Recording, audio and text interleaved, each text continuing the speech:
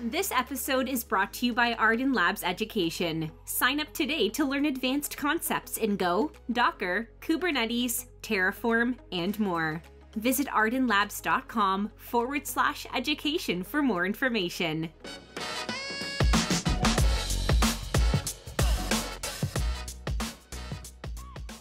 Welcome to the Ardan Labs podcast. This is Bill Kennedy, and our special guest today is Ken Wimberly. Hey, Ken, how you doing? Dynamite, how you doing? Hey, man, where are you talking to us from today? Fort Worth, Texas. Fort Worth. Oh, no, I don't go to Texas very often. My sister and a niece live in Austin, but I don't really get. I guess I fly through there on American all the time. Where are you? I'm in Miami. Oh, very nice. I'm in Miami, so that's like a hub for Americans. So I've probably been in Texas a lot more than I realize. But you never leave the airport, right? Gotta spend a little time in Texas. Come hang out on some ranches and do some fun stuff. You know, I got some hunting land in Kentucky. Nice. So my business partner loves that stuff. He loves being out there. Oh, that's heaven to me. Yeah, we just bought 300 acres in January, and I'm trying to spend as much time as I can out on that land. Yeah, is that in Texas? You bought that land? Yeah, about an hour and a half away from Fort Worth. Nice. Yeah, my business partner, I think I'm more of a city person. I kind of like walking, not driving, and having access to, like, I don't know, espressos and people. So I try. You know, the big problem for me was going in the woods in the summer and having all those insects. Like, it didn't work for me. My business partner laughed at me. He was like, "There's no big deal." I'm like, dude, come on. All right, so that's fun of that. Okay, so Ken, give everybody like the 1 or 2 minute elevator pitch on what you're doing today, so we get a sense of kind of where you are today. Yeah, so today I'm spending my life seeking to do projects that are significant in the world. And so really with my journey that's brought me today, it's two things. And it's all about love. Essentially, if you look at my license plate, it says love, Love, LUV. And what that represents is the two companies that I founded and I'm running. One is called Legacy of Love. It's a parent-to-child journaling platform that is designed to help families connect more deeply, to help people to pass their stories on to future generations. So that's one love component. The second love component, LUV, is Laundry Love. So with a couple partners and I co-founded a chain of laundromats called Laundry Love. Our first one's been open about 2.5 years. Our second recently opened. Our third is under construction, and we're negotiating on real estate for numbers 4 and 5 right now. So with Laundry Love, we are trying to be much more than a laundromat and become a kind of beacon of the community and a community center. We build beautiful, really bright, clean, spacious, friendly, inviting places. They're about 6,000 square feet on average. And each one has a children's play area and a children's literacy area in the laundromat, so that when parents come in, their kids have a fun, safe place to go. They can pick up a book, they can read, and we encourage those kids to take books home with them, because what we've learned in the demographics in the areas where laundromats are typically located, there are very few households that actually have books for their children to read in those neighborhoods. So we're trying to make a little bit of a dent in that where we can and where we operate. I have a ton of questions there, but I'm going to wait until we get kind of near the end of the conversation. So when we get back to this, and I got a bunch of cool questions there. All right, a couple other questions here as we get started. I'd like to ask this just to get a time frame for everything. What year did you graduate high school? I graduated in 1987. Gives you a sense of like what the world is like there. 88. So 88. All right, so we're the same age. Okay, we're the same age, 51, 52. Yep. Okay, brilliant. All right. I normally interview people that are in tech, software developers, people that are working on operations and stuff. And I'm not clear if you're doing any of the software development on these apps. Personally, doing the software development, no. But I am the founder. I'm a non-tech founder. Non-technical founder. I have a development team that's helped me along the lines on that. And, we can talk all day long about the challenges of being a non-tech founder and That's not an easy thing to do necessarily. My son can actually code. He's gone to a little MIT summer camp and coding camp. He's pretty good at that stuff. He can build websites. He can do a bunch of stuff, but I'm not quite as smart or savvy as he is. All right. So what I'm going to do is kind of change up my first question here, and what I really want to kind of get an understanding is maybe going into ninth grade high school, right? Like the high school is. What I tell my kids, and people have heard this before, from the time you start high school, you're on a 4-year cycle. And if you somehow get off that 4-year cycle, you fall back with all of your peers, right? If you don't graduate on time, your friends have, you're falling behind. If you don't, your next step is 4 years, the next step is 4 years. So I kind of want to start when you're entering into high school. What's kind of going on with Ken? You're in Texas, so are you playing football? Is that what's happening now as you get into, what are your interests kind of as you're entering high school? I love diving in. This is a fascinating little story. And it starts at 12 years old, older than, or younger than most people would. At 12 years old, so I was raised in a single parent household. My parents got divorced 3 years old. Probably first memory of my life was them getting divorced, and raised by my mom mostly. Saw my dad, kind of typical 70s custody arrangement with every other weekend and a couple weeks during the summer. Mom was a wonderful, loving mom, but she was also an alcoholic, spent a bunch of time just kind of doing her thing. And so we were what in the 70s was called latchkey children. You're probably familiar with that term there. And so my sister and I spent a ton of time just kind of on our own, figuring shit out and doing our own thing. And fast forward, I was 12 years old. And at 12 years old, I watched the movie Taps. So Tom Cruise's very first movie about a military school.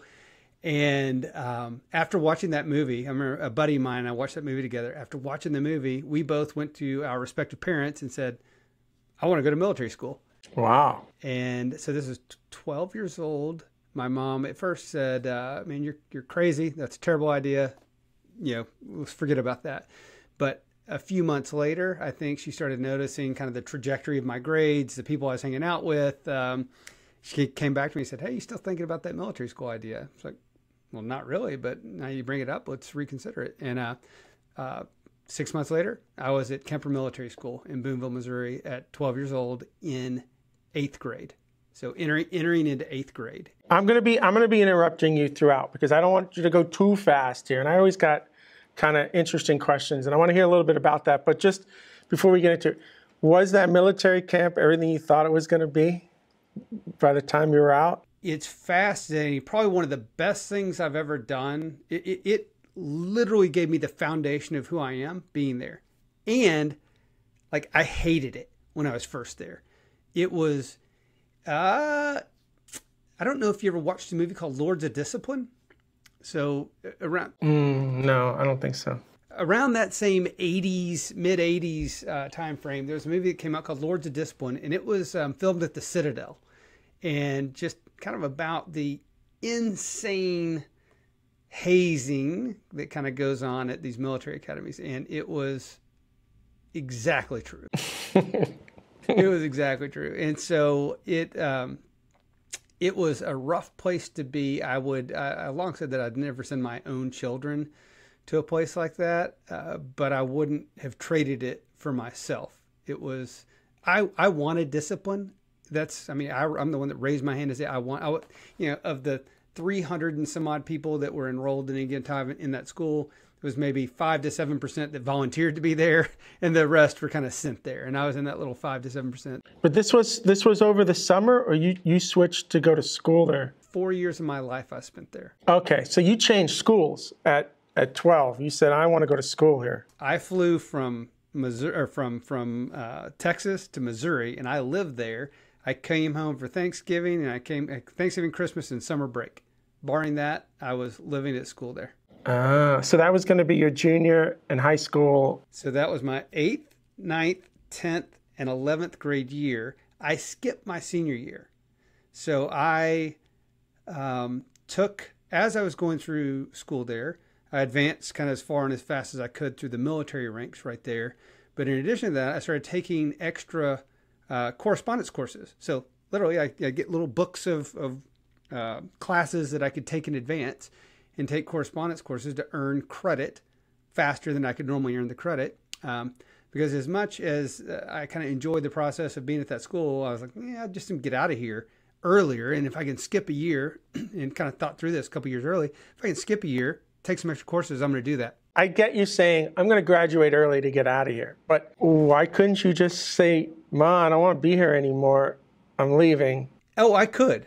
I very much could. I mean, it was, in fact, after the very first, it was here, I rarely get into this part of the story. I almost kind of forget about it. It's just, it's not part of the narrative.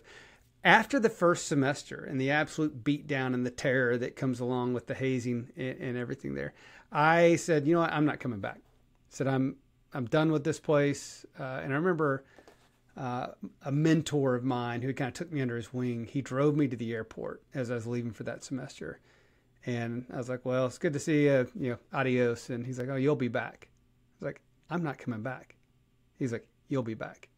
And sure as shit. So I actually didn't go back that second semester. The next semester, I stayed at home. But it didn't, as I was just around all the same people doing the same thing again, I was like, man, these are not the people I really want to be hanging out with and what I want to do. And so sure enough, I went back. And so I went back and finished the next 3 years out there and finished it. So while I wanted to get done earlier, I didn't want to leave just until I was finished and completed my degree. I sense you felt like you wanted to be around, even though I pledged to fraternity, and I call it the best time I never want to have again. And I'm getting that sense from you. It was like the best time you never, ever want to have again, right? Very much like that. And you just wanted to be around those people. I imagine you felt at the time that those were successful people. Somehow you had it in your head that success was kind of measured against that. And you didn't see it when you came back home. You know, they were disciplined people. And look, as I mentioned, most of them were there against their will, right? Their parents had sent them there. But it was people that were figuring it out, that were learning leadership, that were learning skills, were learning, drill team skills. I mean, we did some cool stuff there.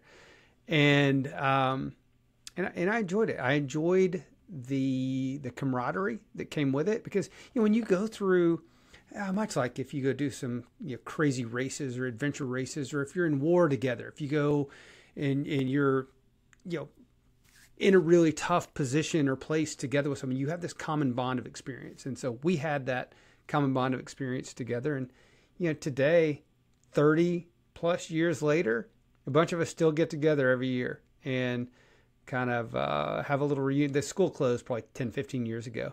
But a bunch of us will fly out to Boonville, Missouri every year and get together and just kind of commiserate in the old days. Yeah, it's nice. Okay, I have 5 kids, okay? 7 now that I'm married. I've got 2 stepkids. They're the youngest. But my boys, which are like 18 and 19, they couldn't care less about discipline right now. It is like pulling teeth. And I don't want to say it's generational or anything, right? Because I wasn't a good student. I really didn't care about any of that stuff. But you keep using the word discipline at 12 years old. And so I'm just kind of curious, where did this desire to have discipline, where I guess you felt it was coming from at that point? I think it was the pure lack of it, honestly. That I was raised, and I mentioned that kind of term, latchkey term. We could do whatever the hell we wanted, anytime. And as a parent, it's important that we give our kids discipline. It is really important. They need the structure. They need the discipline. They need the guardrails up. I didn't have that. And, I didn't know that that's what I wanted. It's only looking back on all of this years later that I really kind of take it in context. I'm like, that's why I wanted to go to military school. I needed structure. I needed guidance. I needed discipline in my life, and I didn't have it. And it has made me, again, into who I am today. I'm, my friends and people that know me, they're like, you are the most structured, disciplined person I know. The way I seen it, the way I kind of see it from being a parent, is that kids feel most secure and safe when there's a routine.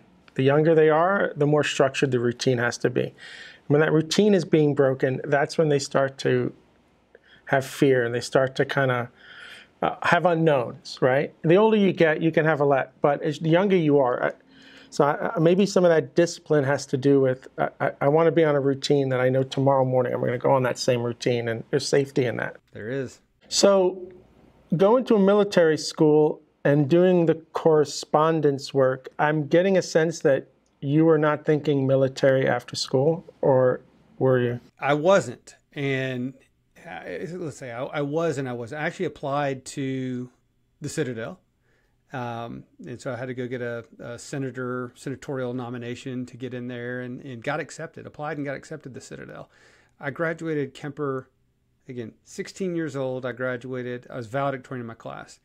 And before deciding on what college to go to, and I was accepted to the Citadel and a few other places, I said, you know what? I don't want to go to the Citadel. I want to go. I've been 4 years at a almost all-male military school. I want to go chase girls and be in college, right? But you're 16 at this time, or? Yeah. I turned 17 a month after I graduated high school. Okay, all right. Going to university at 16 would not have been. Well, even at 17, it was weird. So this is what happens. So I graduate, top of my class.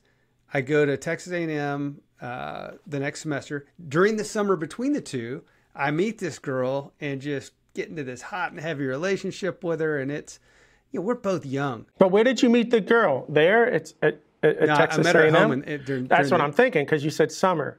So you did a semester there.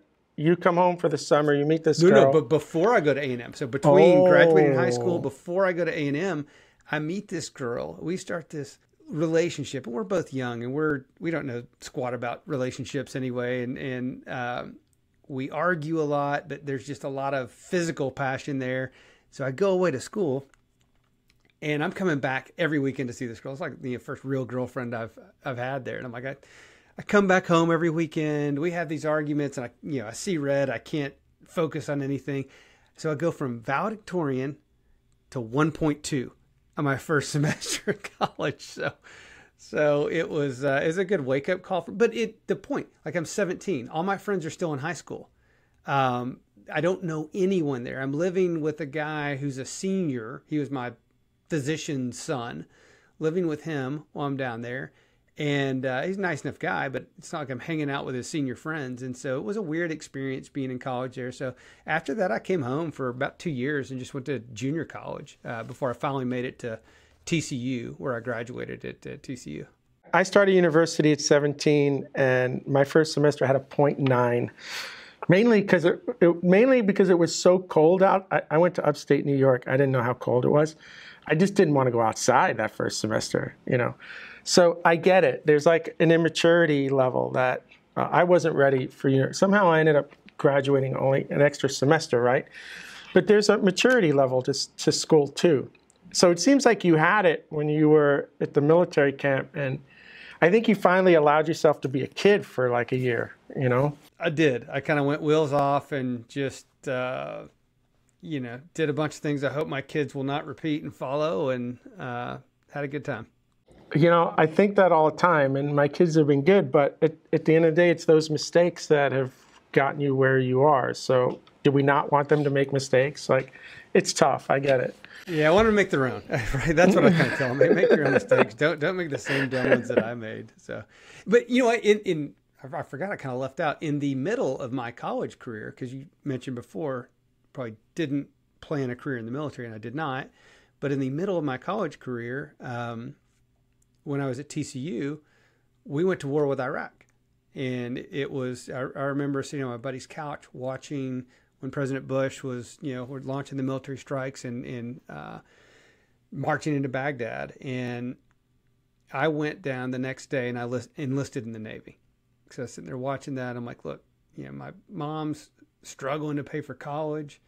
I'm, doing okay, but I'm just kind of here. What am I doing in my life? I start a little soul searching, go down the next day, and I enlisted in the Navy. And so for the next, 4 years, I spent time in the Navy and lived in Japan for a couple of years. Okay, time out. I remember when that was all over the TV, because we were in university wondering about our grades, because our GPAs weren't like really good, and we were like, am I going to get drafted? Oh my God, like we're like second in line after all the kids that didn't go to university. What's going on here? Like, we were the complete opposite. We weren't thinking about, we were worrying about what happens if we get drafted? So you're at TCU at the time. This is like 89, right? This is like 89. It is 89. Yeah. Yeah. And you haven't Right as we're turning graduated into yet. 90, because my military service was like 90 to 94. So right as we're turning into Yeah, it was at 90. 89, 90. I remember. So you stopped school. You didn't even finish the semester, right? I mean, you walk away from your class. Huh? No, I finished this. I went to boot camp in May. So I finished the semester, and so I enlisted right then, but finished the semester and went to boot camp in May. Okay, and you still had like another year to finish school at that point? Yeah, I've got another year and a year and a half, I think, to finish school. And yeah, I turned 19 or 20. I turned 20 in boot camp. So is everybody that's enlisting here in 1990 with you, are you excited about going overseas and fighting? Is your plan that I'm going to go through this boot camp and I'm going to put a gun in my hand, or I'm going to get on a boat and I'm going to go out there? At the time, I was watching so many little Navy SEAL movies. I was like, I want to go join the Navy SEALs, which is what I wanted to do. And I said, I want to see if I can do it. I want to go join the SEALs. And of course, the recruiter says, no problem. You don't just get to go sign up for the SEALs. You go sign up for the Navy. In boot camp, you raise your hand and say you want to try out. I'm like, okay, great. So raise my hand and say I want to try out, and go through the tests and make it through the physical. I'm in decent, pretty good physical shape, so I make it through the physical test.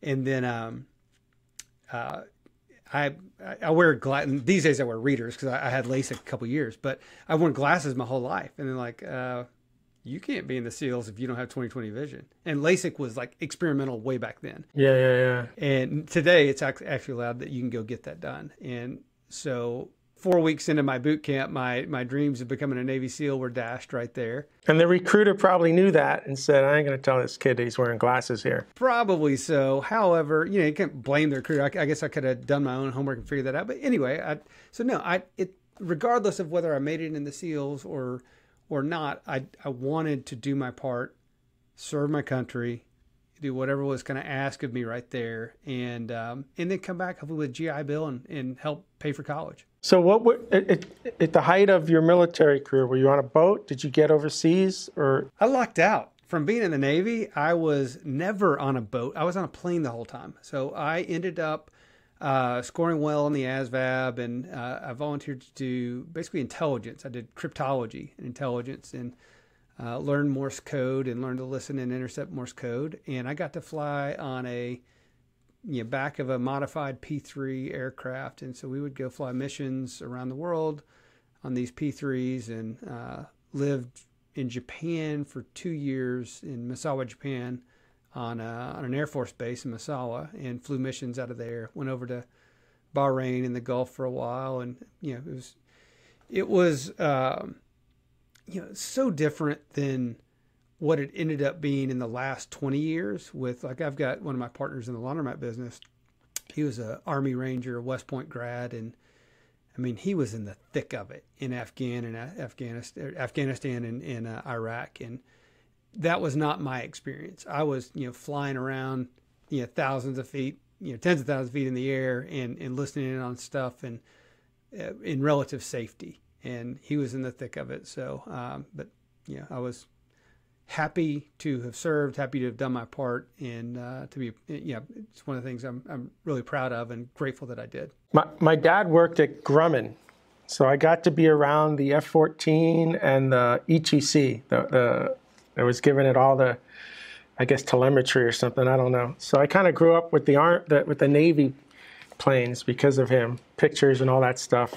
I actually got into an F-14 simulator one time, almost threw up at Grumman. We got a Navy base right down, or it's Joint Reserve Base now, but a few miles from here, and I love it. On the weekends, I'll just hear those jets taking off nonstop and running their patterns and doing their work. I love listening to that. We got Homestead Air Force Base here in Miami, and once in a while, those jets, I don't know what they're flying out of there, but these jets come right over the house, right? And it is loud, and the house is shaking, and my brain goes, I can't imagine being in a war if these two planes just went over the house and the whole ground is shaking. I just can't even imagine what that's like at 100%. When I hear that, to me, it is the sound of freedom right there. Wow. You serve for those 4 years.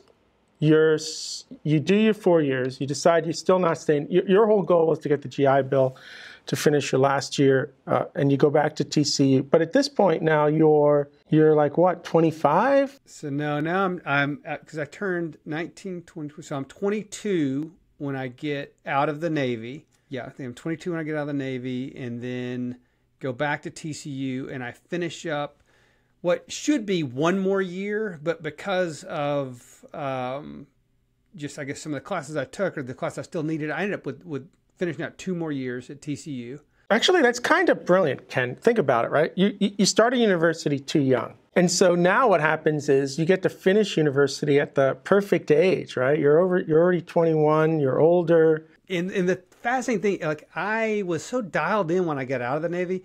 I went back to kind of my original roots from being in military school. I was a 4.0 student once I got, I was not that way through the first couple of years of college right there. But here I'm dialed in. I know what I want to do. I want to, I'm really focused on what, actually, I didn't know exactly. I thought I wanted to be an attorney at that point.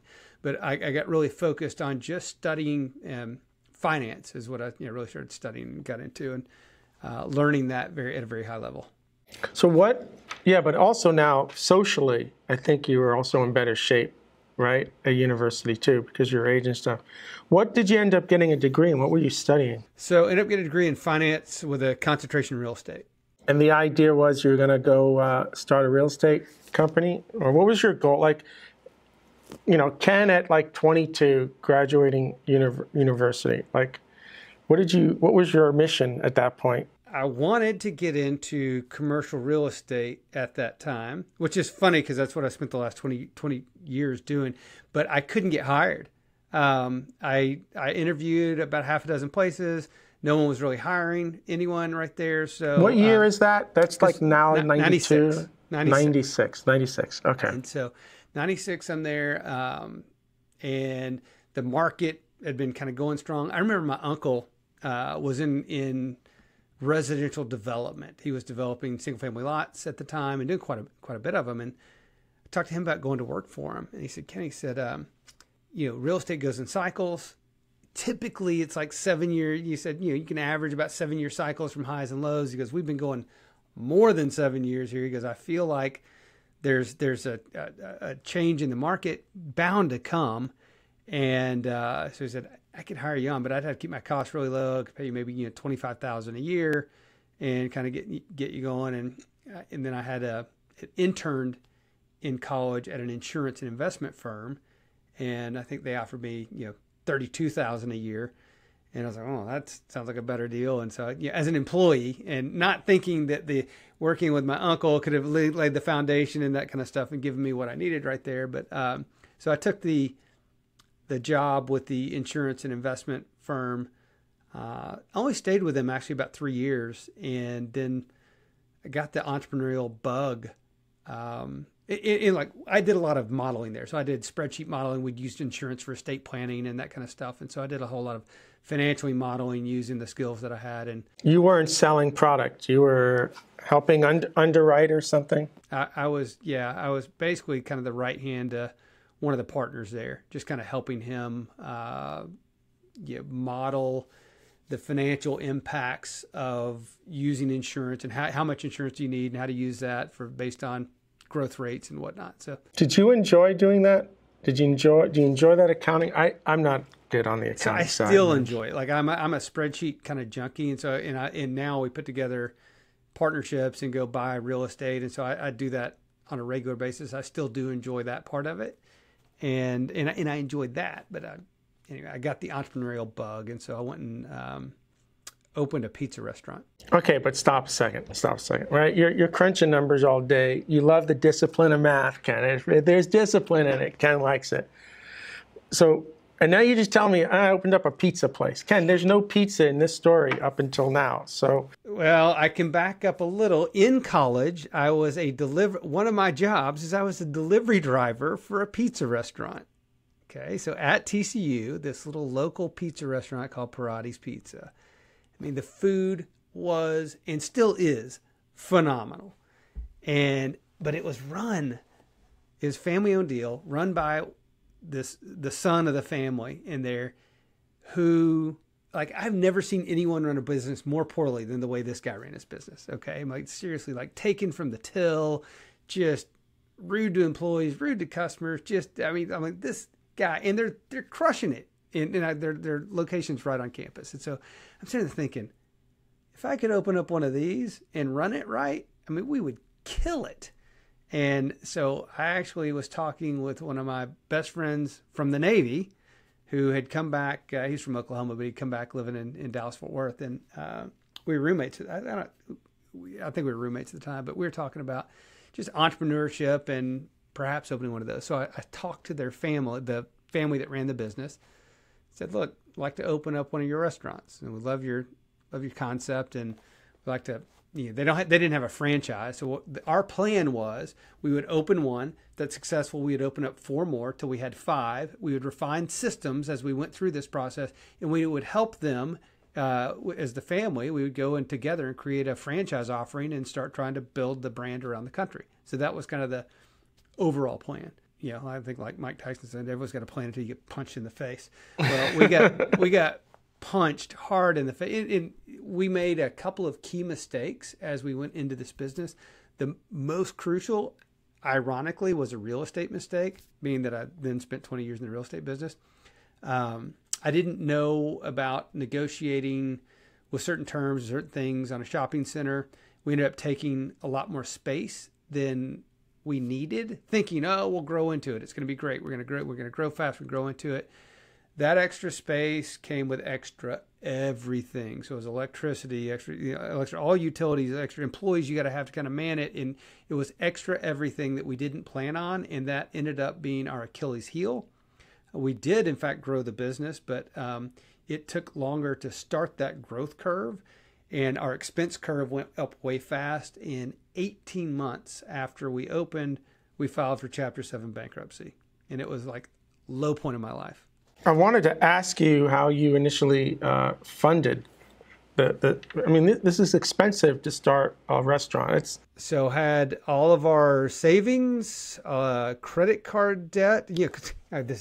We'd read the stories about people that, garage startups with credit card debt and start, crushing this. And so it was personal savings, there was credit card debt, and there was a bank loan that we had taken out. So we had a bank willing to give us a loan right there. So those 3 things right there, and had it all set up. And like I said, 18 months later, we were buried. We were underwater. Like now with the network I've got and the people, I think we could have found a buyer. We could have done a workout. There's things that I know today and the network I have today where it could have been very different.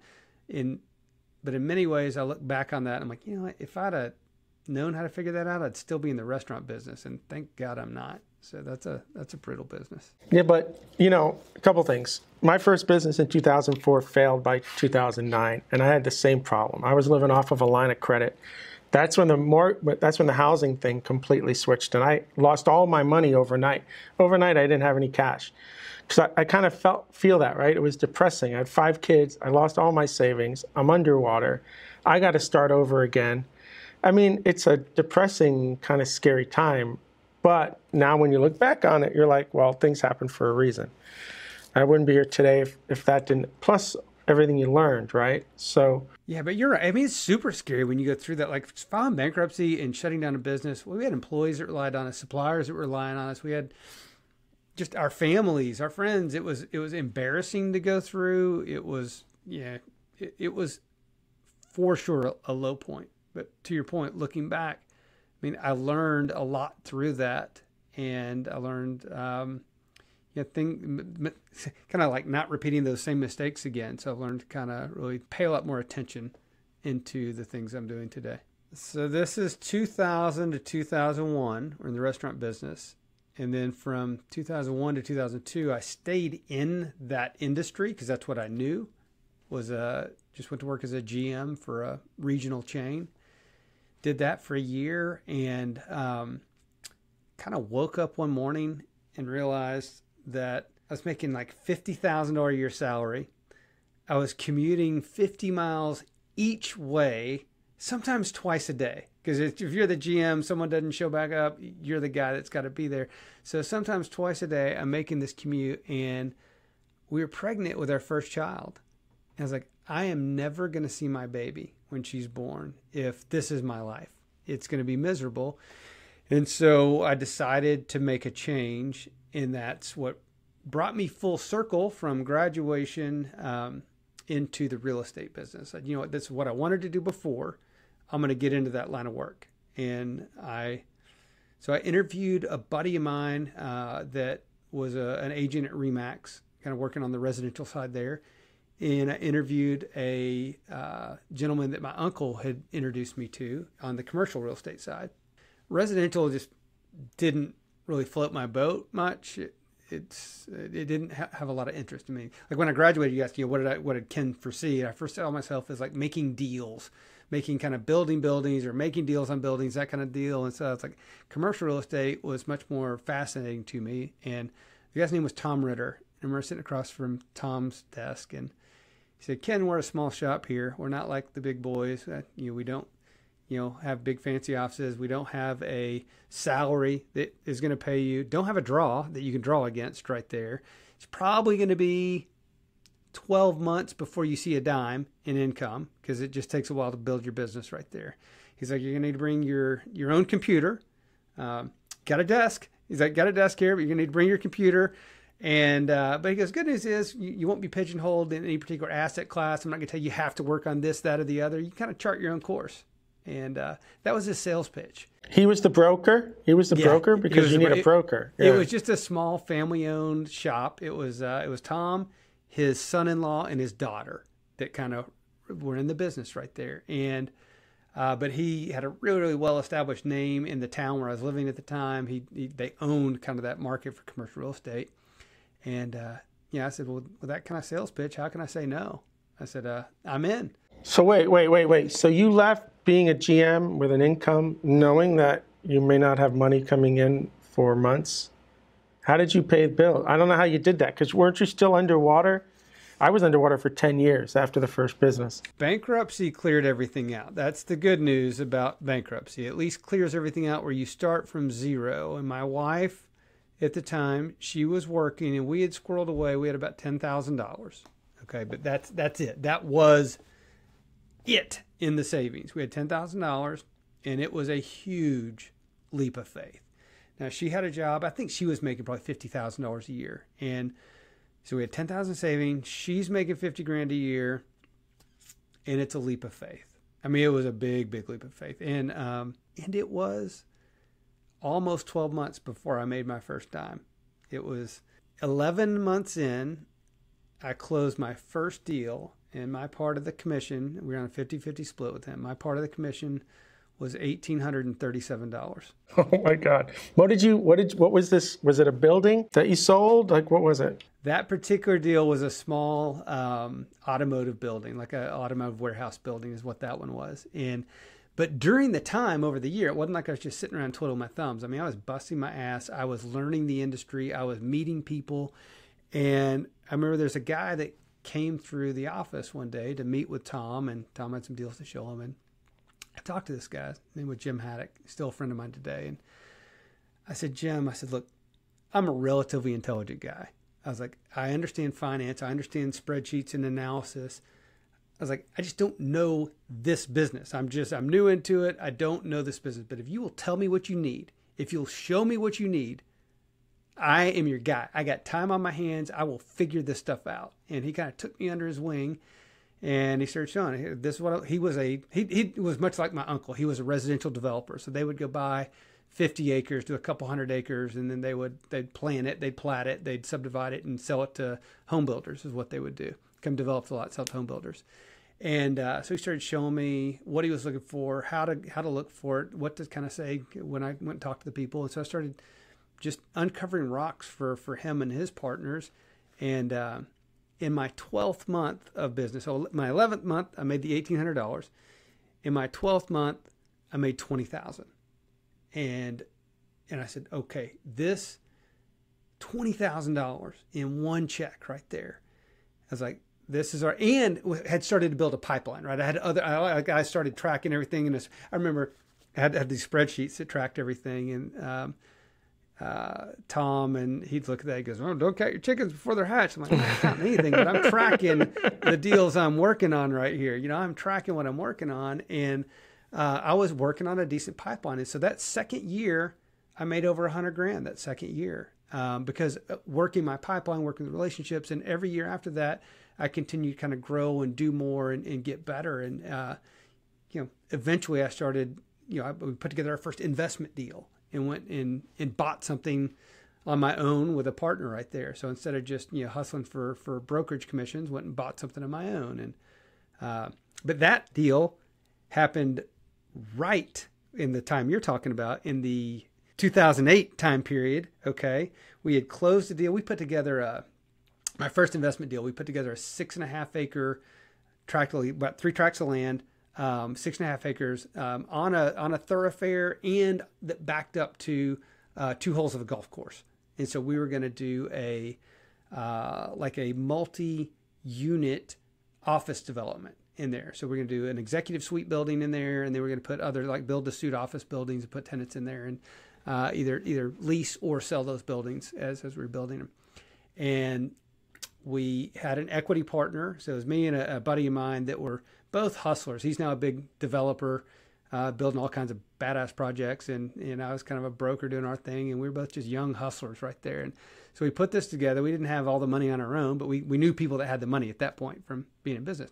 Brought in an equity partner, bought the land, went and got a $3.5 million bank loan, and we were 3 days from closing that bank loan when our equity partner called, and we were going to have to bring, I don't remember how much, but let's say another $50,000 or something to closing. And equity partner called us, says, "I'm out." Like, what do you mean you're out? And the markets had started, wasn't quite there yet, but they had started to collapse. And this is such a lesson for anyone listening to this. I was just teaching my son this the other day, and he had almost all of his real estate deals were with one bank. But more importantly, with that one bank, he had all of them cross-collateralized. Okay. He leveraged it all. Leveraging with multiple banks or with not, but each one of them were cross. So if one deal failed, they could call every other one of his deals right there. And that's what happened. One of his deals failed, and they started calling his notes. And so he picked up the phone. He said, "I'm out. I'm not putting another dime into a real estate deal right now." And so we called our bank, who was eager to do the deal, $3.5 million note for them. And we're like, "We're out. We can't close this deal right now because we don't have the additional equity put into it, and we can't close it." You talk about a blessing, because 6 months later, everything had fallen apart. Everything. And if we had taken that note out and started building buildings right there, we'd have sat vacant for, frankly, the next 3 or 4 years right there before things really started to come around. So that's when I learned how many people were leveraging lines of credit against stocks and investment, because all of a sudden every line of credit, even mine against my home, because my home price went down, they started saying, "No, you don't have any more money there. We took it all." And then they started asking for money. Yeah, the same thing. I saw it all happen between 2008.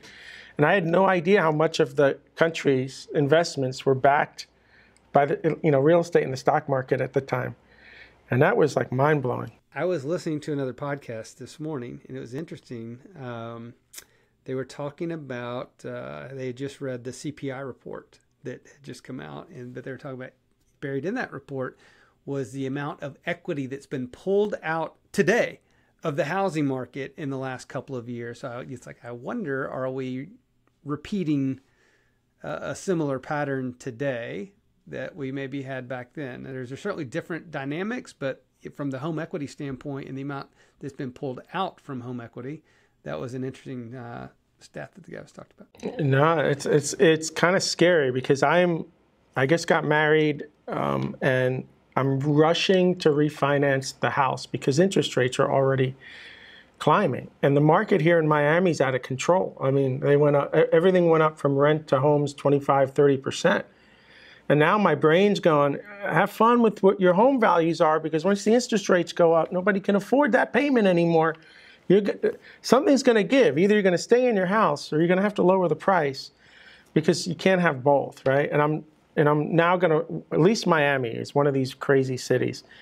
I'm going to see how much that market, but it's the same thing. You lose $150,000 of home worth, and bank's giving you money because they can sell your house tomorrow. And when they can't, that's a whole new story. Yeah. So let me ask you a question. You're here with Tom. How long did you stay with Tom? Because I imagine after a couple of years with the money that's coming in, you don't want to give Tom 50% of it anymore. Not that you don't like him, but... After 1 year, Tom recognized that. And Tom came to me and said, hey, we want to make you a partner. And so what happened, again, there's only 3 people there, right? But it was me, Tom, and Mark. And Tom said, look, we... appreciate what you're doing here. See good things in you. And so we structured a deal that worked really well for, I think I was with them for 5 years. And the deal was, it was still a 50% deal, but my deal was, Tom paid all of the expenses. I would give 50% of what was this deal? Tom would pay 100% of the expenses, but I would get 50%, but I would get 25% of any deal Tom closed and any deal Mark closed. Okay. So there was always something coming in, and that deal worked out really well because there was constant cash flow coming in, and it worked out really, some deals, some days Tom would close like a whale deal, and, I'd end up with $30,000 for a deal I never touched. Right.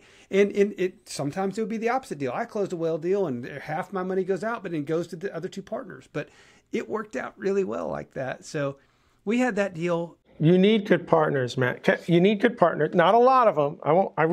Don't want more than one other. My first business was 5 of us. That did not work out. 3 is really pushing it. I like my business partner. We complement each other.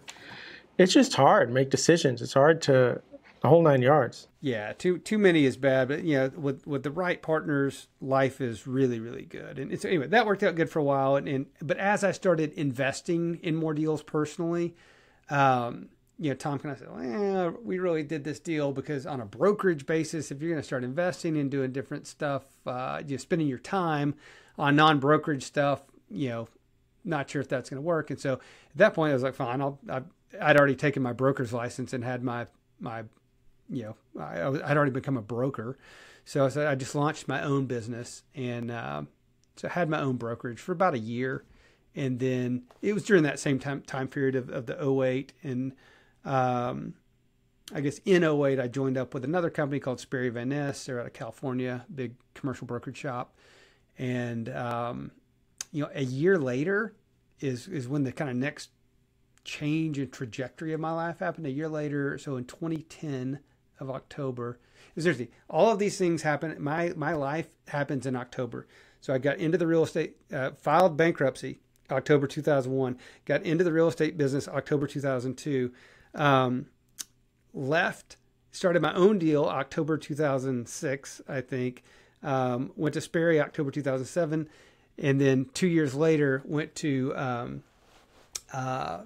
KW. So Keller Williams came knocking on my door in 2009. In October 2009, I joined up with those guys, which, again, I had no interest getting involved with a residential real estate company. But they had brought in, I recruited someone that was really influential in my life. He was a mentor of mine and a big developer, and they had brought him into their fold. I was like, damn, if you're coming onto that company, it may be worth me considering. And so I ended up joining up with them, over time. I just at that point started, so that was October 2010. And so from 10 to 12, from October 10 through 2012, I just started learning a lot. I started going to conferences and listening to people and learning about business building. Like I knew about, creating wealth and creating money, running a more of a solopreneur kind of business. But I learned about building businesses at that point. Learned about hiring processes through the KW, and I got turned on to personal development, which I had just never paid any attention to. Throughout my 20s and 30s in personal development. I was 39 when I kind of first heard that concept, and started following Tony Robbins and started kind of just pouring into myself. And So those next few years at KW, I really started to scale my commercial real estate business. I started building a team, building kind of infrastructure around that. And then as that success started happening, I got asked if I wanted to basically become a Keller Williams franchisee and come turn around a failing business center. And so I did that in Abilene, Texas, went and took over. And let me ask you a question, Ken. I expected that when you left Tom on good terms, that you were going to be your own sort of person at that point. I'm kind of curious. Did KW make you feel like you were still your own person, even though you were working for them, and maybe there was some safety net with that? I'm just kind of curious why you made that choice. Well, keep in mind, first it was Sperry that I went to work with as a national brokerage firm, in being just my own as a broker, right? So it's one thing, just as a broker, what I felt like I needed was a national presence and kind of national kind of power, so that when I would show up into meetings with people that had never heard of me and didn't know who I was right there, that I had a strong brand behind me. Okay, so that's what Sperry brought. And then KW, I was concerned about the opposite side, that this is more well known as a residential company. If I'm going out to, hustle commercial deals, this is potentially a hindrance to me. But what KW does very well, and they did very well, was, to your point, allow you to grow your business, your brand, your everything within their umbrella. So you've got the national backing, you've got 100,000, or back then it was 50,000 agents around the country that you could draw on or pull on right there.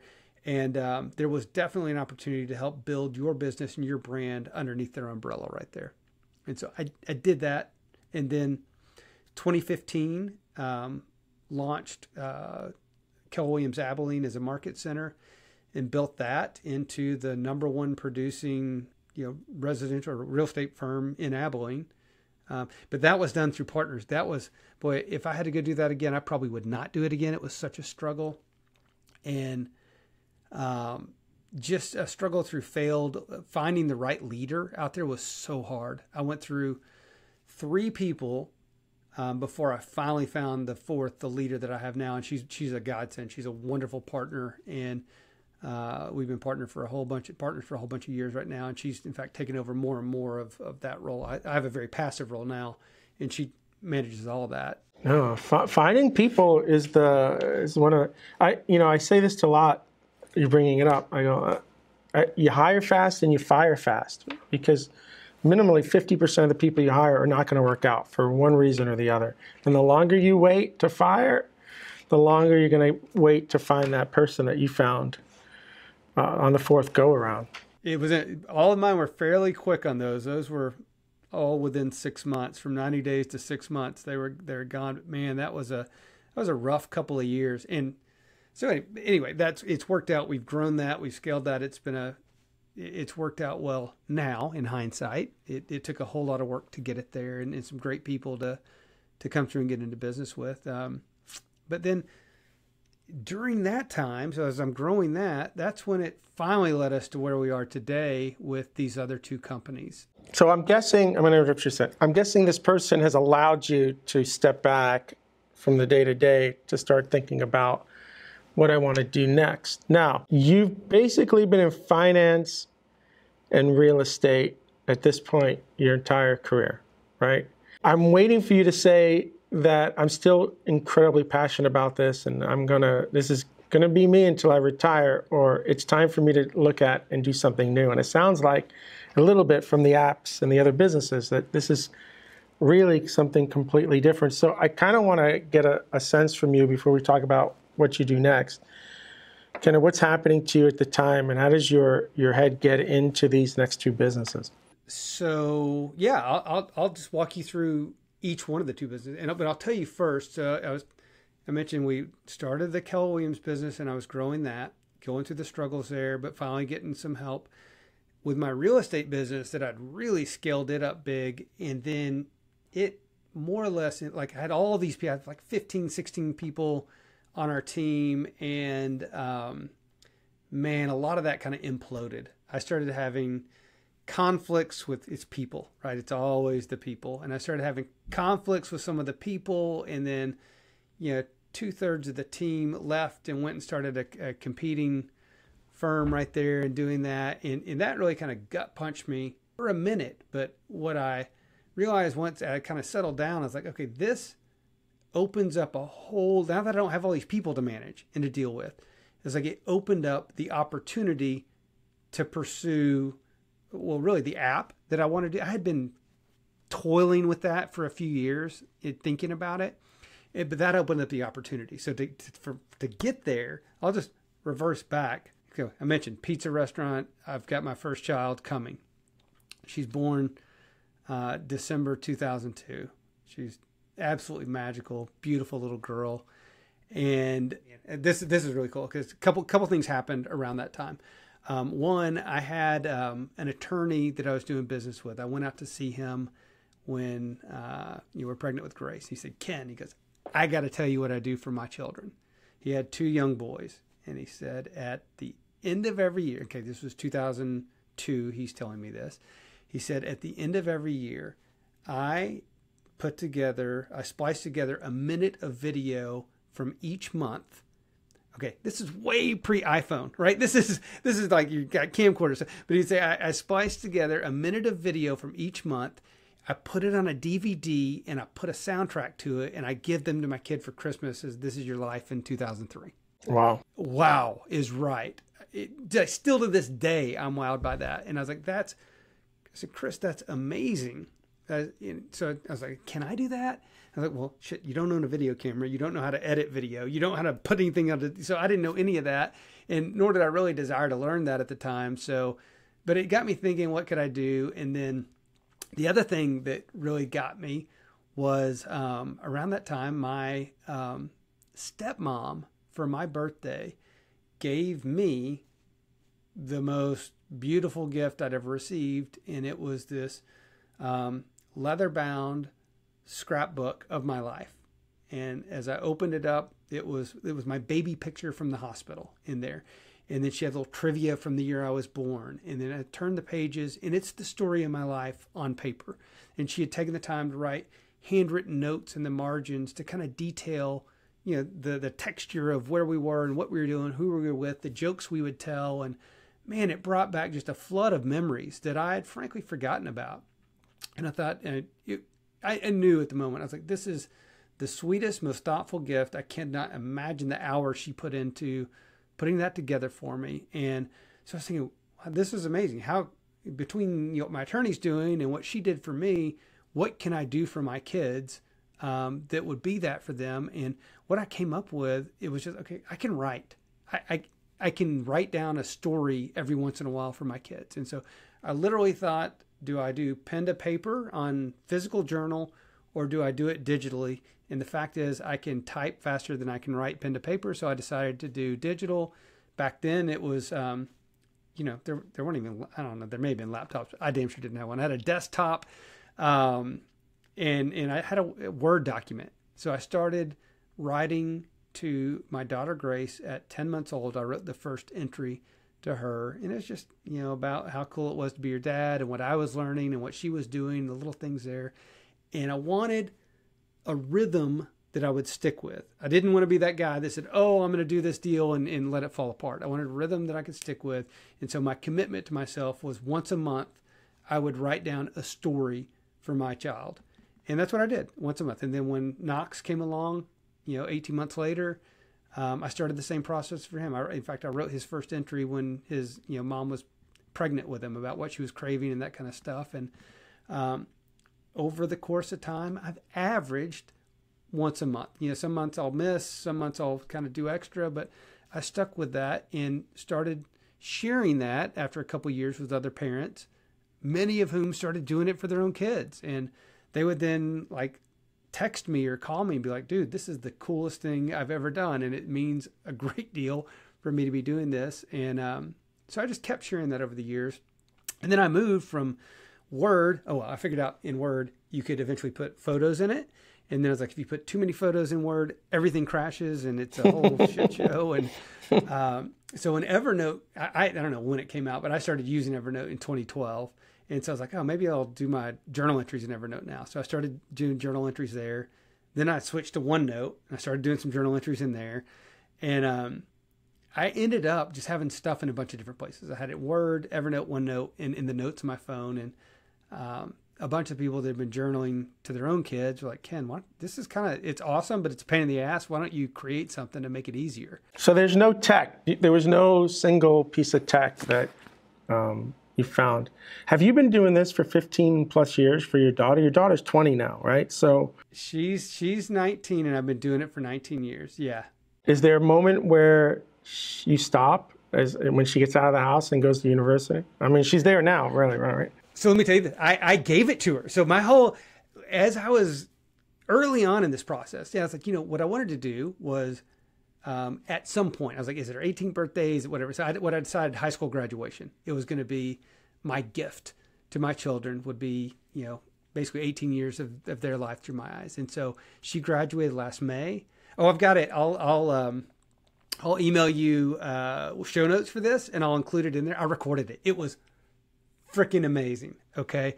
So she walks into the room and she had no idea this existed. Like you were able to keep it. She knew it existed because prior to then, about 3 years ago, we started the app for Legacy Journal. We started the process. And so I had to get it out to the world. So she knew about it, but she's never read one. And so she knew I was doing it. She had never read one. And she certainly didn't know I was going to be giving it to her. But she walked into our living room. I have me, her mom, and my wife, her stepmom, are all in there together. There's like lights up in the room and there's cameras. And she goes, why are there cameras in here? And I got something to give you. But I wrote her a letter. I said, hey, before I give it to you, I want to read you this letter that I wrote her. And so I read the letter to her, and she's crying. I'm crying. It's beautiful. And then I gave her an iPad, and she opened up the iPad, and I was like, well, now look what's on it. And what was on the iPad was her legacy journal that I had written, because I'd finally taken all of these things and I'd put them into one source in her legacy journal. And it was a story of her life, 18 years worth of her life. So you moved everything into this app that you were building. You had the app to a point, and that's, if you're going to build something, I always believe you need to dog food it yourself, right? If it's not working for you, it's not going to work. So you had 18 years of material to move into it. I also imagine that you found ways to import that without copy and pasting, or you're getting there. I wish I would have found that. It was literally a copy paste. However, I had a VA. I've had a VA with me for a bunch of years. She's amazing. And so Melissa helped me a lot in getting some of that stuff in there. And so I ended up having it in there, and that's how I gifted it to her. So one of the things we can do, you can export to an HTML. And so I exported everything into a HTML file. I did this little tiny URL thing and created her own URL and gave it to her. So it lives resident on her computer now. Wow.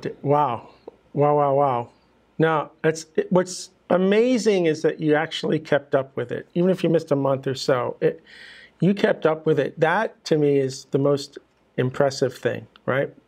Because it wasn't easy to necessarily do. That's my most positive, disciplined thing I've done in my life right there is that one. Okay, this is interesting, right? I'm a software developer. A lot of people who listen to this show are software developers. We work for the big companies you've heard of all the way to little tiny startups, okay?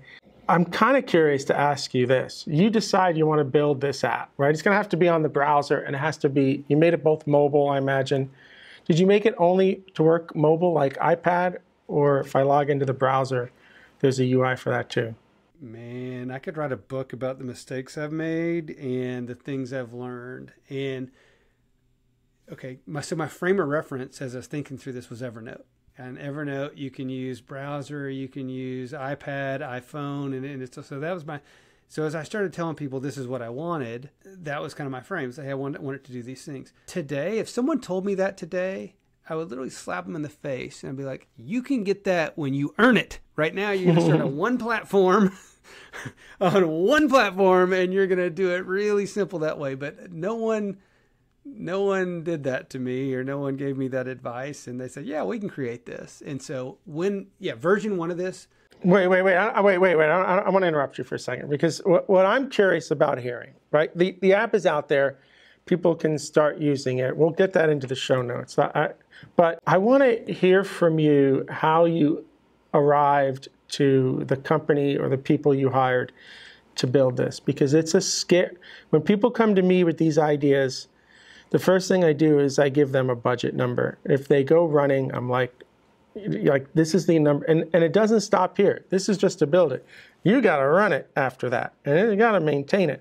So if you're not realistic about the dollars, we're already in trouble. But there's a lot of people that will just take your money knowing that it can't succeed, and you'll figure that out 12 months. So who cares? So I'm curious how you did your due diligence in picking the company/team, and kind of that journey over the last 3 years too. I'm a part of a mastermind group, or I was heavily involved in GoBundance back then. And so I was at a GoBundance mastermind, and I was kind of asking around, has anyone built an app? Anyone have experience with that? And a couple people had done that. And I was talking to one of the guys, okay, what are my steps? What would I go through? He's like, okay, first you need to wireframe it out and create a wireframe. I'm like, okay, what's a wireframe?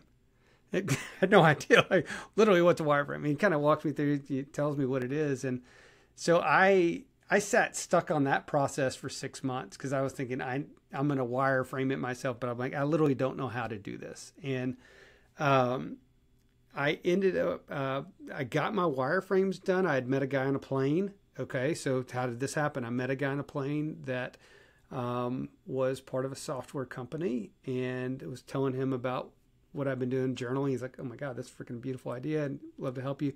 They did my initial wireframe. He had his team in India that helped us do the initial wireframes. So once I had that, at least I had a little something out there. And then I started asking everyone I knew for advice or introductions to people that might be able to help me do this into tech. And surprisingly, this was 17, 18 when I'm doing this. And they're just, my connections didn't really have many connections into that world.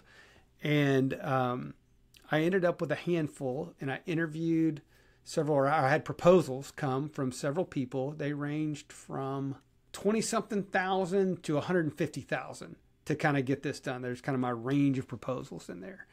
And one of the people that I had given me a proposal, I knew him personally. He had created some real estate tech that I had used quite regularly. And it was great. He was great in that real estate part of it. And what I was really looking for, Bill, was a technical co-founder to come on and do this. Someone that had shared the passion, that could do the heavy lifting on the engineering on this initial thing and do it with me. But my initial guy was not that guy. I'd hoped he was going to be that guy. He was not. And I just didn't know anyone in my world that was going to be that. So I hired this guy to do it. His team was in India, and they built version 1 for us. The company that did the wireframes. Different company, but this guy's team was in India too. This is the real estate guy. This is the real estate guy that had built like a real estate financial modeling tech. And it really is a good software that he built there. But he's on top of that one nonstop. He's doing the design work. Look, I didn't know what UI UX meant. I didn't learn that until like a year after I'd started building the app. I had no idea what that meant. So this is what I'm curious about. I'm really happy that person told you to do the wireframing first, because you need to storyboard, but at least the data you're capturing and the flow and all of that. Without that, I always ask for that first. Like, we don't have that. But I'm kind of curious.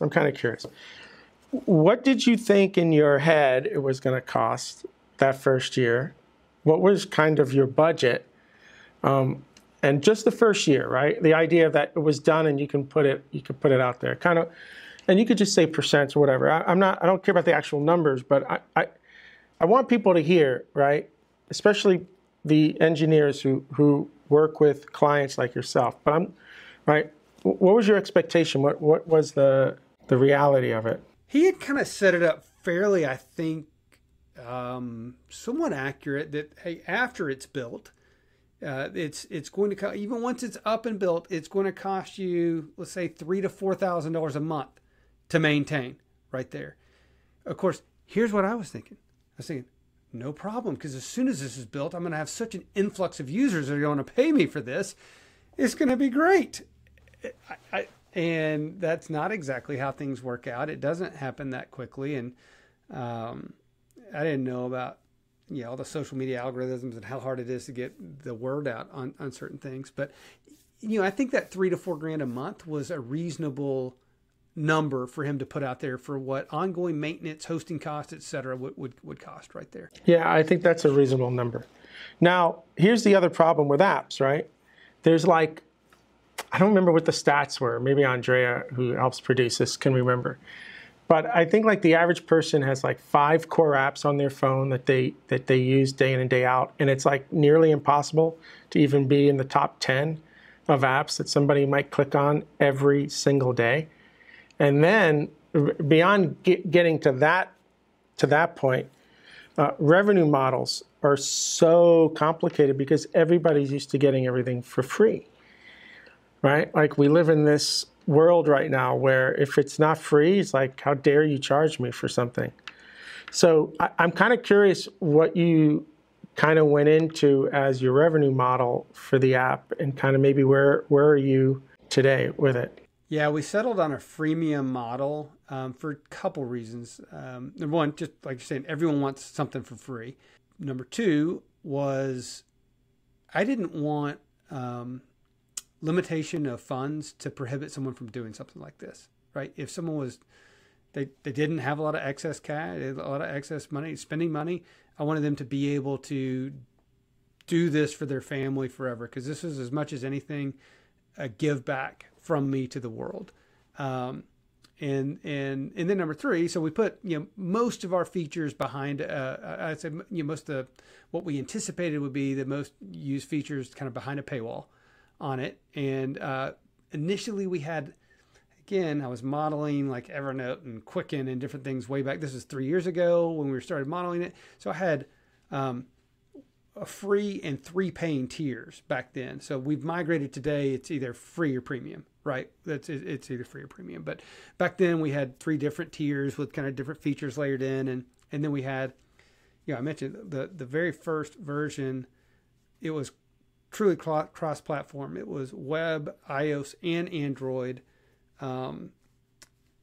We had 95% of our problems coming from the integration of web with mobile, and less than 5% of our users using the web. And so I ended up firing that initial tech team after, well, talk about your own dog food, right? If it's working for you, then it's going to work for you. It was crashing for me quite a bit. And I was like, if this is crashing for me and we've got people paying for us, they're going to be really ticked off that this is crashing on them. And I had it crash once on me, and I had just written an hour-long entry about a vacation we had taken, and it was gone. And I was so ticked off. And so anyway, ended up transitioning from that tech team, hired a new one out of Chicago. They're basically, they have assets around the country, but around the world, but their core team is in Chicago, and those guys were great. They came in, we deprecated, we kind of shut down the web app. We went focused solely on iOS and Android.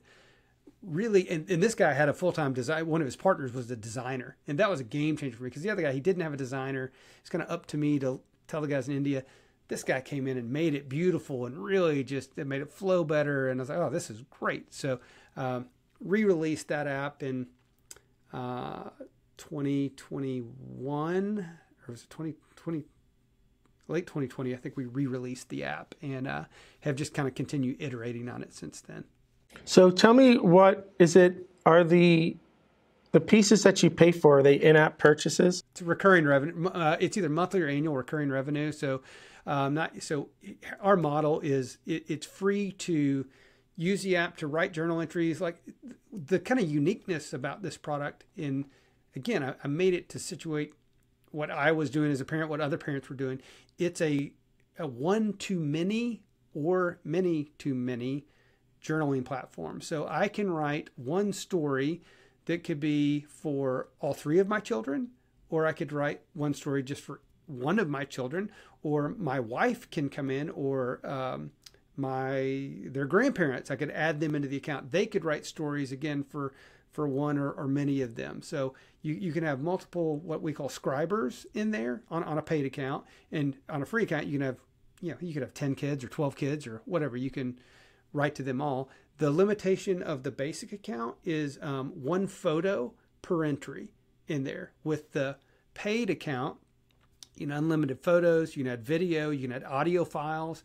With a paid account, you can tag an entry as a special tag, like a milestone, and then you can look on a visual timeline of your kid's life in terms of their milestones, which is really, really kind of cool to scroll through and see, like from sonogram up until high school graduation in their major milestones right there. So what are you experiencing in terms of people upgrading? What does it cost to upgrade, and what are you seeing from active users? Yeah, it's either $749 a month or $69 a year is the model. We have about 1,500 monthly active users that are using it, about 8,000 total users, 1,500 monthly active.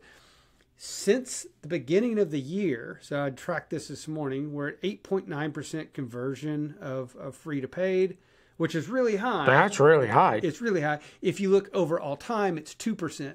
We have spent, I can tell you, right now, we are super scaled back today. I've scaled up. I've raised some money. I've scaled way up. I've not yet found a paid channel that's highly effective for us. Okay, we spent money. I guarantee you we spent money on paid channels. But I haven't found one that has our ROI on it that is worth doing. What really works are guerrilla grassroots efforts. I bet I do 2 to 3 podcasts a week. I talk to people, I tell our story, and people listen to that like, holy shit, I want to do that. And they'll start journaling for the kids. And then we're doing deals, we're doing a big Mother's Day deal with a whole bunch of schools right now. So we're handing out free promo codes for people to come in, and after the expiration of the promo codes, they roll into a paid plan right there. Those are being really effective. Now, can I scale that all over? Probably not, but I can use that locally right now when we've got 10,000 total users to continue to build and get our following out there right now. So those are the little things we're doing. I would be really careful with all the search engine pay-per-click stuff. That's a black hole. It sure is. You gotta be super careful. When I first heard of the app, I don't know why, but Ancestor popped into my head. I connected your app with Ancestor.com, and my brain was like, "Is this going to be an extension of that?" Or, and I feel like there's something there between those two. So do I, and it's really interesting because if you look at Ancestry and the data, what they put together, right? It's this whole family story, but not the detailed stories. It's connecting the who's of was part of your tree right there. And maybe there's news stories on this person, or maybe they're historical figures that a little bit about them, but it is rarely their personal stories that they're writing about their family members. And so I think there is a deep tie between what we're doing and ultimately what Ancestry is doing down the road, and that's something we'd love to explore with them as we get to a bigger point of scale. Yeah, I think some form of integration between that would really help. Yeah, we talked about some type of API integration where, so if you're in Ancestry and it kind of lights up saying, hey, you've got so-and-so's got, and then you've got all of this other rich detail of story that's come along with it. It's some of our power users, big power users are from Utah, part of the Mormon Ancestry's I think owned by the Mormon Church, and some of our power users are exactly doing that kind of thing, telling their story and using our platform to do that. But now you have to think about what you want to share. I would love for, let's say, your daughter to share that story with the world in some, with Ancestry or not, right? But maybe people don't want to share it either. So there's that sort of privacy. And then even in Europe, have you thought about, or is it DT? What is that? I can't remember the acronym for privacy out there in Europe. But I can't remember off the top of my head. I know what you're talking about, yes. You got to think about all that stuff now too, right? Yeah, so interesting. Yes, I don't know about that, but thinking through, my thought on the Ancestry kind of integration is that it would be an opt-in anyway, that it wouldn't be something that would be automatically shared right there, that if there's an API, it would, in essence, just illuminate, hey, Bill, you've got a relative that's also on this platform that may have a deeper connection right there, and then you can kind of connect with them on that. Because you're exactly right. Like, my stories are super private to my kids, and it's designed to be that way. Like, when I'm dead, I'd love for it to be all out there. But right now, it's, a lot of those are super private. Yeah. It was GDPR. GDPR, yeah. Where somebody can just come and say, wipe it all out. I don't want not even a bit of data anymore about me on your platform, right? Because it's private data, really. At the end of the day, the personal stories, it's private data. This is big time private data. Yeah, this is, I tell people, it's kind of like the anti-social media, right? This is not at all social media. This is your private media. That's your stories, your platform that you share one-on-one with someone. If you want to bring other subscribers into, like, when one of the features on our paid plan is you can add, again, what we call multiple subscribers, but you can then give each one of those subscribers 2 levels of permission. You can give them permission to only see what they've written or to see everything that's been written right there. And so if you just want to bring someone in and only let them see the entries that they've created, you can limit them to that. So we got like 5 minutes left, and I'm curious, how does it feel for you to have this thing alive, right? I mean, you dreamt about it for a long time, and now you have it in your hands. Like, that's got to be magical for you. Yes, it's been awesome. And what really fuels me is I all the time, I send emails out to our power users and ask for interviews. And so I've got 4 in the next week with our customers that are really using the product. And that's what fuels me up, is when I hear their stories and what it's meaning to them, how they're using it. I'm learning so much about how other people are using it, and that it feels amazing. And it will feel even more amazing when we hit a certain level of scale. And like, I'm still feeding this thing right now. I mean, okay, there's reality. I'm still feeding this thing. We're not where we need to be, but we're getting a lot closer. This is a marathon. We built an app, a weather app that Navy captains are using. Okay, and I think people pay a couple bucks and that's it. Like, we didn't make it to have money. We made it because we needed it ourselves as fishermen, right? I got Navy captains working, and I think it pays. The amount of money that comes in now every month pays for it, right? We ain't making money, but it ain't costing us any money. Like, that to me is your first milestone. When the app is covering its cost, that's like a big win. But that's what we're pushing. That's exactly what we're pushing for right now, and that is. I heard on someone say the other day, they were quoting someone saying that the main thing needs to be the main thing. And that is our main thing with that company right there. It's self-sustainability to where the revenue covers the cost. So now the name Legacy of Love really makes a lot of sense to me. Tell me, the few minutes we have left, where did the idea of Legacy of Love come from? And then is there other things in the pipeline that you can share that maybe also kind of come into this family of Legacy of Love? What I called this thing forever was From My Heart to Yours. I mean, honestly, that's anytime I thought through this, it was always me writing from my heart to my children's right there. And so I'm not an app namer or anything like there, but when I went to go register the domain name From My Heart to Yours, like weeks before, someone had registered it. And I was like, are you kidding me? I guarantee you it's some jackass that I talked to, because I was pretty liberal about just sharing that out there. And I guarantee it's something like that they went and took it. But so then I started just searching and thinking, and legacy was a really important component to what we were doing right there, and what I felt like this was doing. And then, I mean, Legacy of Love just sounded right. I will tell you the one, it's not a regret. The one observation I've had from now putting Legacy of Love as the corporate name is I have Google searches set up every day for anytime Legacy of Love is in. 85 to 90% of the time, it's about dead people. Okay. It's like, oh, they left behind a legacy of love. And I was like, I wish I would have run that Google search for a few weeks before I decided. However, it doesn't change. What we are creating is in fact that, but it's an interesting side note that's what they're creating. Well, now you're adding life to that, right? So I think it's good. I think that's good. I imagine, you remember you start off in military school, and finance and spreadsheets and all of that. And now you're building an app that emotionally connect, like you're on the other side of the spectrum of basically, right? You're connecting people emotionally. But I have to imagine you're doing the books for the company, so you're getting your and I'm in instead of spreadsheets, I'm in Mixpanel, right? So I'm in Mixpanel learning all that stuff now. It's crazy. A couple more questions. Your wife, does she? I imagine she was supportive throughout this entire process, right? From you having to do all of this. Does she participate also, or did participate at all in the journal entries, or like? So I'm remarried. So my first wife, who was Knox and Grace, my older two's mom, does not participate. It has been very supportive of this whole endeavor and everything, but it's just always kind of my thing.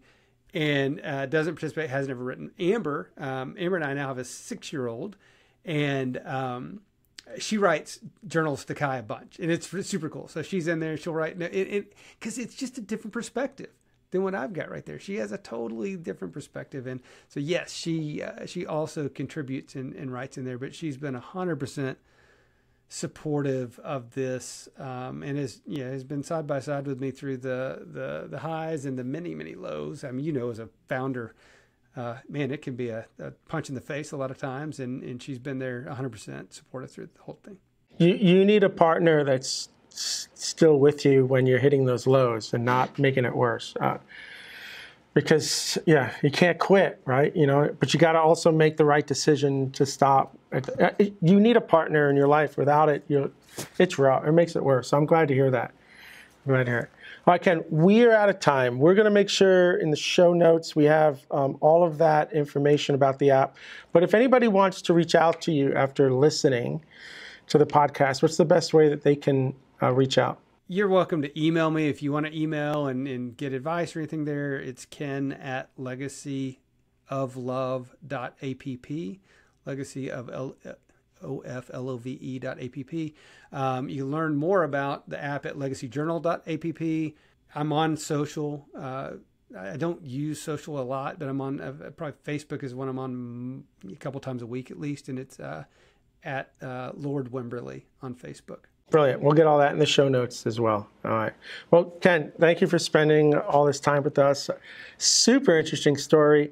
Really impressive that you had a vision for an app and you got it built and it's out there helping people. And for sure, I'm going to be sharing that with my wife when we get home. Now, she loves doing that stuff. But having a platform for it's really nice, I think, because it provides that structure instead of a notebook, right, at the end of the day. So I'm definitely going to share that with her today and see.